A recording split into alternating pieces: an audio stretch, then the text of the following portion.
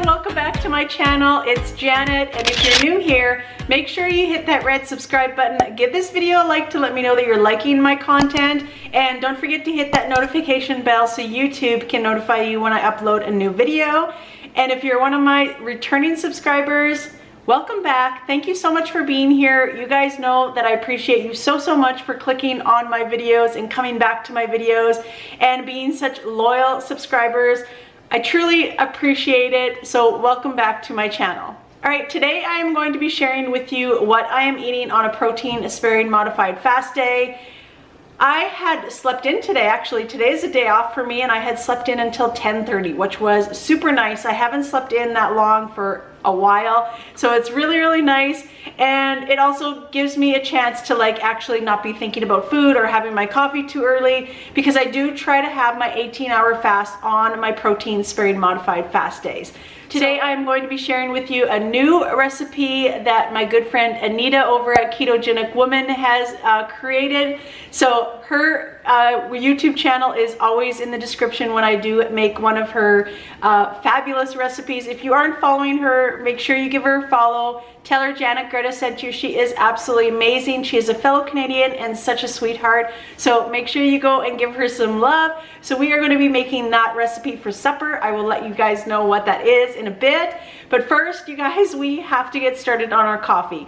So you know I make my coffee a little bit different right now on my protein sparing modified fast days. So let's start the day off and let me show you how I make my protein sparing modified fast coffee.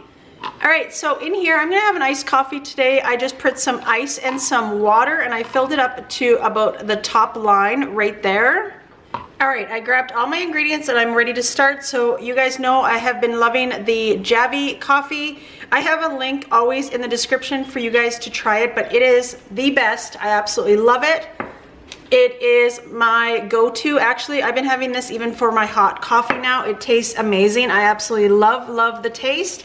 So what I do is I use 2 teaspoons of that, and I just use a little dropper because last time I used it without the dropper, I had spilt some, and I'm like, this is like gold to me. I absolutely love this stuff. So now I started using a dropper, which it's easy enough just to easily do this for 2 teaspoons. So I absolutely love that. All right, next I add 2 sweetener. I just get my sweetener from the dollar store. I've been using the same sweetener for probably 2 years now. It doesn't affect me at all. You guys can use your favorite sweetener though. And then I add some of my caramel skinny syrup. You guys know my favorite flavor is caramel. Caramel anything I absolutely love. So I'm gonna put a splash of that in there. And then I've been measuring, actually I have been measuring pretty much everything that I have been using like lately, since I really started gung-ho on the protein sparing modified fast. So one of my good friends, Kelsey, had let me know about this product. I've been using this probably, I've saved for a couple months now. I buy it at my local superstore. It's in the natural section at Superstore. I also have found it at a co-op, which is in Canada here, but it is the Silk half and half. It is dairy free, and it is the oat and coconut. So this has really good macros. I use 2 tablespoons, and it gives me 2 carbs. So I love that. I love that it's also dairy free as well too, but I am also allergic to any kind of nuts, so I can't have any almond milk, macadamia nut, or anything like that. So this is what I use for a little bit of added flavor. So I use 2 tablespoons of that. And then, like I said, because I am allergic to all nuts, I have been using some unsweetened coconut milk, and the good thing about this is it is dairy free as well too, so I love that. And this is really low in all macros. So for 1 cup, it actually is 1 total carb. So I just top up my cup with this. I do not measure this because everything in it is so low in macros. So I just top that up. I would say maybe it's about a half a cup if I were to guess. So that is it. That is how I have my coffee on protein sparing modified fast days. It works out to be, well, if you want to count the 0.5 for my half a cup, but it's definitely 2 total carbs. So I love it that it's low in carbs and I can keep all my macros really low. And this tastes absolutely amazing. It's still starting to be like fall here, but we're getting warmer temperatures during the day where it's about 25 degrees Celsius. Nighttime it gets really, really cold. We're getting lows down to like 5 degrees, but you know what? Today I just feel like an iced coffee, so this is going to be it. And that is going to be how I'm going to be breaking my fast. And right now it is almost 12 o'clock. All right, I am ready for meal number 1. It is a little after 1 o'clock. And I'm gonna keep my meal number 1 really, really simple because my recipe that is gonna be coming later on is gonna be really filling, and I'm gonna save a lot of my macros for that. So I will show you what I am having for meal number 1. All right, so I'm keeping it super simple, you guys, for meal number 1. Here I have 4 ounces of roast chicken and 4 ounces of deer steak, and that is going to be my meal number 1. Just keeping it really, really simple, and you will see meal number 2 recipe coming up shortly. I will have the macros for this on the screen as well too for meal number 1. All right, so it is about 3:30 in the afternoon, and I am feeling a little bit snackish, so of course, you guys, I am going to reach for my Carnivore crisps. I'm going to be having the chicken breast though, because the macros on the chicken breast are extremely good for your protein sparing modified fast days. So this is a bigger bag and it contains 5 servings, but per serving it is 70 calories, 1.5 grams of fat, 0 carbs, and 12 grams of protein. So really, really good snack. I'll probably weigh it out and I'll have 2 servings, but really, really good for your protein sparing modified fast days. I absolutely love Carnivore crisps. You guys know I did a review video. I will have that video actually linked in the description if you want to check it out. Jimmy is in that video and we both fell in love with the Carnivore crisps. So make sure you check out the link in my description and make sure that you use janetgreta. It'll save you 10% on your first order of Carnivore crisps. But I am going to have 2 servings of this right now for my snack. All right, I also just wanted to come on here quick that I had measured out 2 servings, which is 42 grams of the chicken breast Carnivore crisps. And this filled up the whole entire bowl, you guys. And that's what I love about Carnivore crisps, is you actually get quite a bit for the amount of grams per serving. So this is what I'm gonna be having, and look at my bowl. I definitely couldn't have said it better myself. All right, so we are ready to get started on meal number 2. So today's recipe, I'm so excited. I am going to be trying Anita from the Ketogenic Woman. I am trying her protein sparing modified fast or keto noodle. I'm so excited to be trying those noodles. I've thought about trying those for a long time, and today I am going to be utilizing them in a recipe of protein sparing modified fast beef stroganoff. So super excited to try this. I hope it all turns out. Now, I want to just make it known that on my protein sparing modified fast days, I tend to stick with no dairy. Everybody has their own opinions about this. I know Maria Emmerich, who started all of this, she suggests that you don't have any dairy on your protein sparing modified fast days.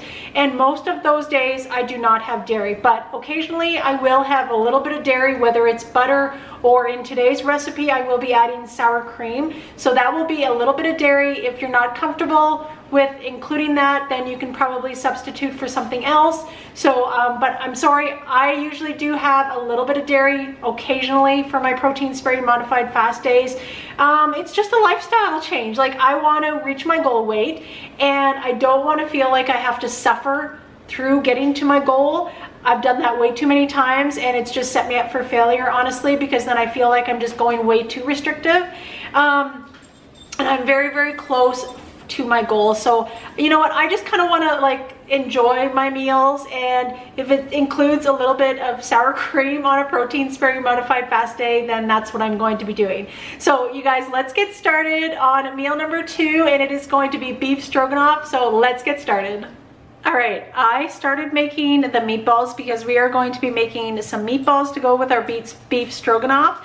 So I used just some elk burger and mixed 1 egg with it and some seasonings, kept it really, really simple, and I threw that in the oven. So I'm just gonna let them finish baking for now. Probably will take another 20 minutes and then we will get started on our noodles. All right, I am ready to get started on our noodles. So let's get started. I have the ingredients. It's only 3 ingredients, so let's get started. I'm gonna be working over here. I have my cookie dish with my silicone mat on top. I definitely need to get a larger baking sheet, but I need 2/3 of a cup of egg whites. So I'm going to put that in this jar right here. I'm gonna put that in this right here.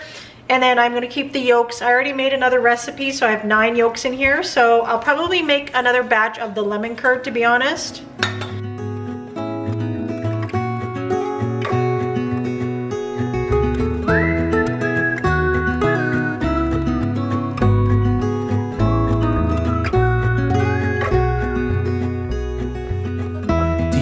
When we were young, running from all things at once without thinking twice. All right, so there we go. I have 2/3 of a cup of egg whites. I'm gonna pour it in my magic bullet. And then you will need 30 grams of mozzarella, and you will need a 100-gram tin of canned or flaked chicken. So I'm just gonna put this in there, and then I'm going to get my scale and I will weigh out my mozzarella cheese. All right, there we go. So that is all done. So now I'm going to put my lid on my magic bullet and I'm gonna blend it up really, really well in my magic bullet.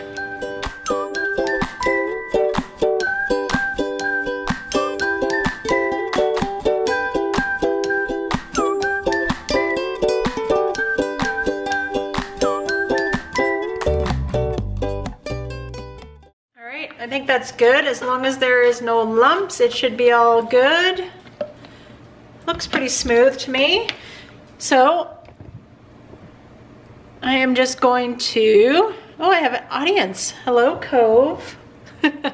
So what I'm going to do is I'm just going to put this on my baking sheet. Now mine is a little bit smaller than what she used, so hopefully this will still turn out, but I'm just going to pour it on there and then put it in a 350-degree oven and bake it for about 7 to 8 minutes.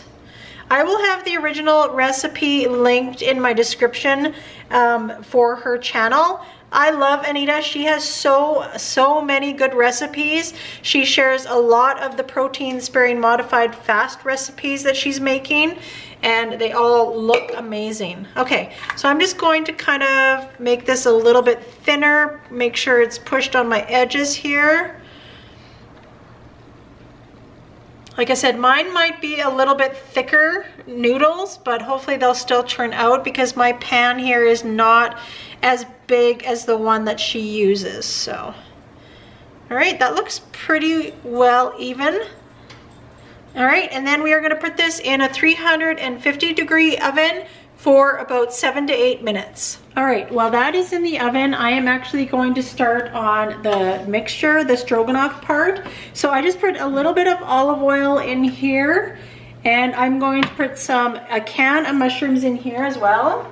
And I just have this on low, and we are just gonna saute these up for a little bit. I'm also just gonna put some seasonings. I'm gonna put some minced onion,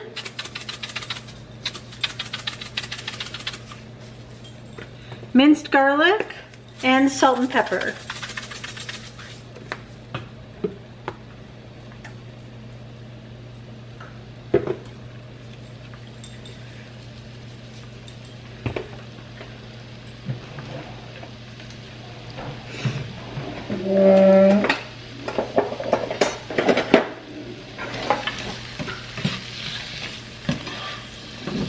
All right, my timer just went off for the noodles, so I'm going to take that out.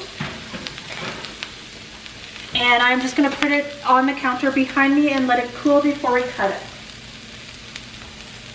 All right, my mushrooms are sauteed up a little bit, and I have a cup of beef broth here that I'm going to pour in.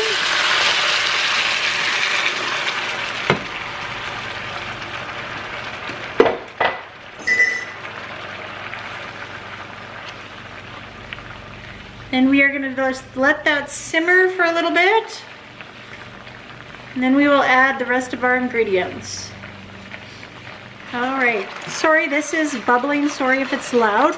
I added about 1/4 teaspoon of xanthan gum to this as well, just to thicken this up, the broth and everything. And now I just have it on low, and I'm going to add 1/4 cup of sour cream, and then we will just mix it all together until it is all smooth.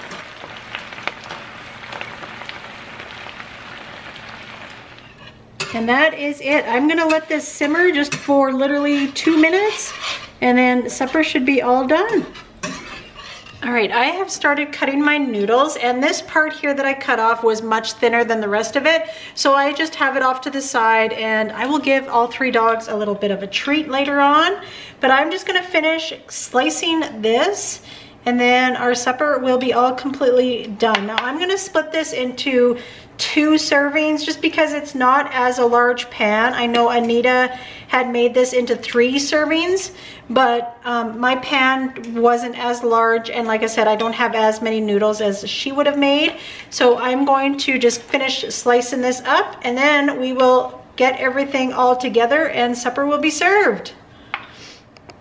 All right, so as you can see, I made 2 servings here. This one is going to be for dinner tonight, and this will be a leftover one. So I added my meatballs with the stroganoff. So I added 8 meatballs, so I'm literally going to just put them in half and put 4 on each with some of the sauce. Oh, this smells delicious, you guys. I haven't had beef stroganoff. I can't even remember how long it's been.